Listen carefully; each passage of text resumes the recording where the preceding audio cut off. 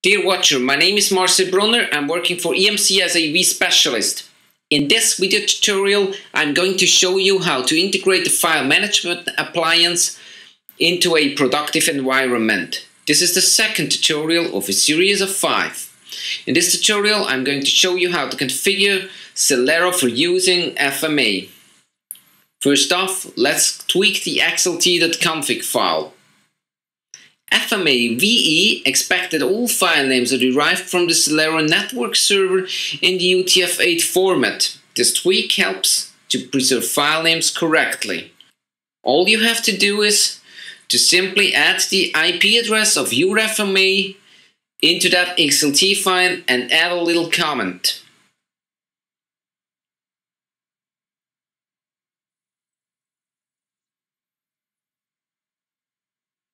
After you're done manipulating the xlt.cfg file as shown, then load the revised xlt.cfg file. After that, verify that the settings are correct. This is done by looking at the comment that you just entered.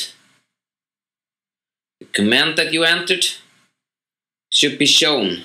Switch to super user, log in as root with password NASAdmin, and add a new user with the name RFFM. Give it a user ID, a group ID, and put in a new password. Then exit out of root, back to NASAdmin again. Next step is to configure the data mover server_2 on your Celerra for granting both access for the FMA and its IP address with the user RFFM to log on to the DHSM facility, which is responsible for file management on a Celerra. After that, start the FMA service and check that it says active equals true. When you're done with that, you gotta choose your primary file system. This is best done when you list all your file system and choose the appropriate one. All you have to do here is to enable that primary file system.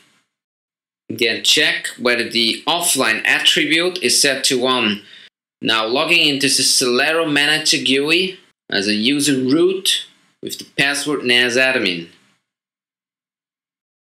Scroll down on the tree to security, administrator, and create a new user.